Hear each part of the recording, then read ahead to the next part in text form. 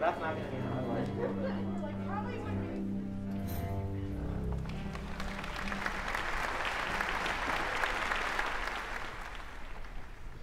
Music and art bring hope, inspiration, healing, and above all, joy. And that collective energy that we create on stage with the musicians and with the audience, that's unique to the moment.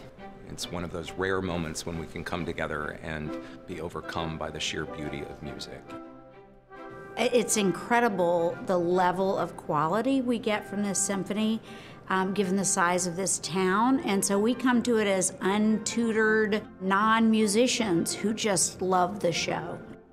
We're in the theater, it seems like, once a week now, and it's just that time to leave everything else behind and sort of just throw yourself into the beautiful music and do something that we love to do together.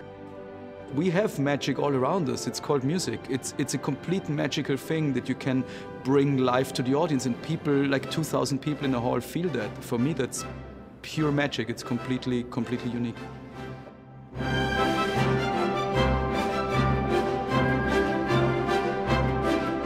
For 125 years, the Oregon Symphony has provided economic and cultural vitality to this region.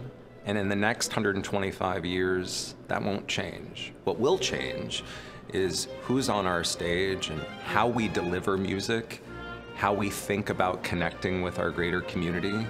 I think it's an organization that has a very open eye to what's happening in the 21st century, you know, what's going on in society around us. We are a large and accomplished institution that can put on great art, and yet we're small enough still to be nimble, experimental. We're innovators.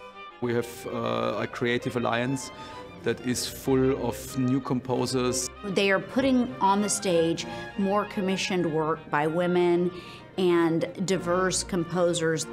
And I think it's important to have that new perspective because we don't want to become an acoustic museum.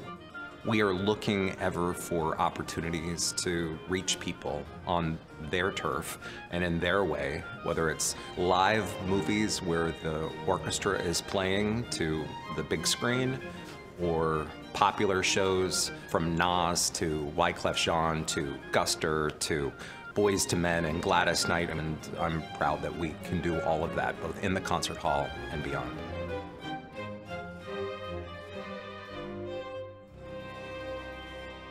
I'm exhilarated for what the future sounds like with the incredible group of instrumentalists on our stage, the team, the volunteers, the donors. We've got all of the raw ingredients to really be bullish about our future together.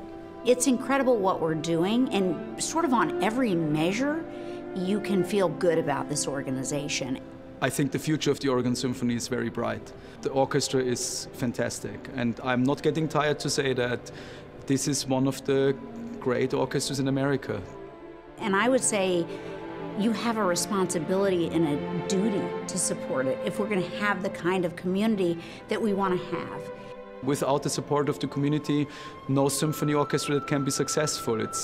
We are there for the community, and the community is there for us. We can continue supporting young musicians, we can continue our community outreach programs, we can continue commissioning pieces, we can continue supporting the music in the classrooms. What the next 125 years will need starts today.